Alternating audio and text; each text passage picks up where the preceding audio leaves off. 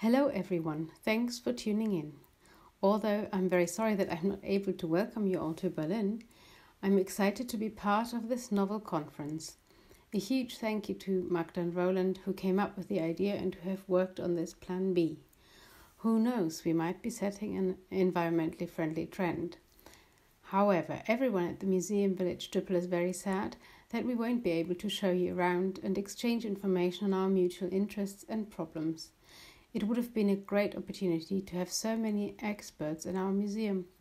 And as everyone knows, the best ideas are born over a pint in a pub. But we have to make the best of it. A number of volunteers have spent a lot of time during the last couple of weeks researching ways to make the conference as interactive as possible and helping with turning the presentations into high-quality videos. A big thank you to all of you.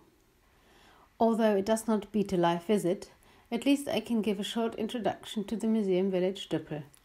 Discovered in 1939, the site was excavated by Adrian von Müller, director of the State Museum of Pre- and Early History in Berlin, from 1967 onwards as a research project funded by the Deutsche Forschungsgemeinschaft, DFG, the German Research Association. Almost the entire settlement was excavated, showing a horseshoe-shaped setup of houses, including wells, tar pitch kilns, pottery, some iron objects, and Slavic temple rings. The surviving wood from the wells could be dated using dendrochronology.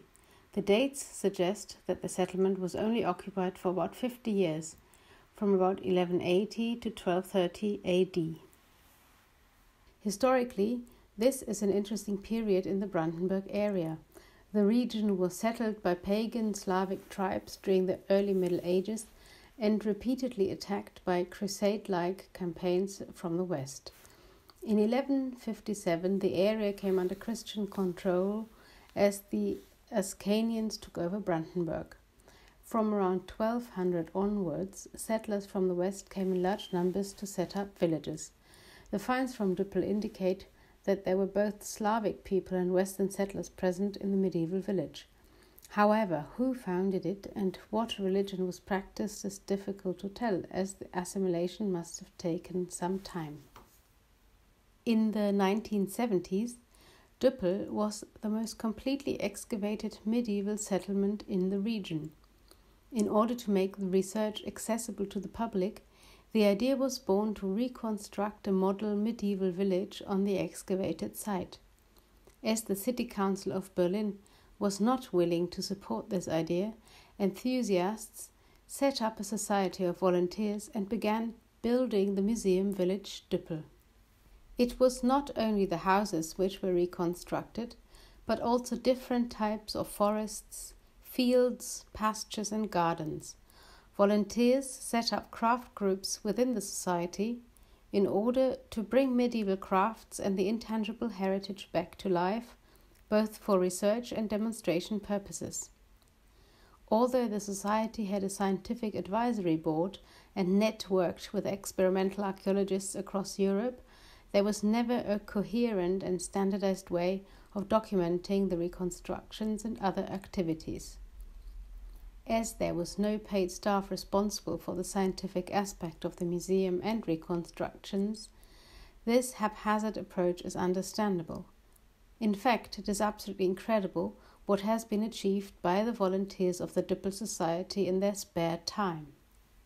The City Museum Berlin finally took its responsibilities towards Düppel serious in 2016, although Düppel has been part of the City Museum since 1995. This means there now is paid staff responsible for exhibitions, research, events and education. When I started in 2017 as curator of the Open Air Museum, I identified two main building sites: the exhibition spaces inside and outside, and the necessity of standardized documentation practices. The exhibition I could take care of with a number of highly experienced colleagues in the City Museum. For the documentation aspect, I began to network and chat at EXARC, European Association for the Advancement of Experimental Archaeology, and EXARC conferences. I wanted to develop standards and documentation which could be used by all archaeological open-air museums in order to create larger sample sizes of comparable raw data, which could then be used for further research. My calls for cooperation on these aspects amongst archaeological open-air museums in the German-speaking countries had only few replies. The main problem is the lack of scientific staff at the museums, so any documentation strategies would have to be very easy to follow and would be able to be carried out by volunteers. The biggest result so far, thanks to EXARC, is the EU application on the topic that we submitted last November. We will know if we were successful only in summer. So, this conference was planned as one further step towards standardized documentation strategies, and I'm really happy about all the very interesting papers, and I'm truly looking forward to the virtual discussions.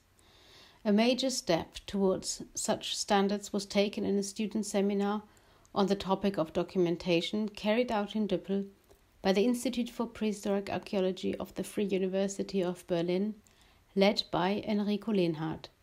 The presentations by him and his students will illustrate the problems and possibilities and be a great starting point for further discussions. Another big thank you to all involved. I wish everyone an interesting and innovative conference. Greetings from rural Brandenburg. We are working in isolation from our little house outside Berlin. Stay safe and healthy. Enjoy the presentations and discussions.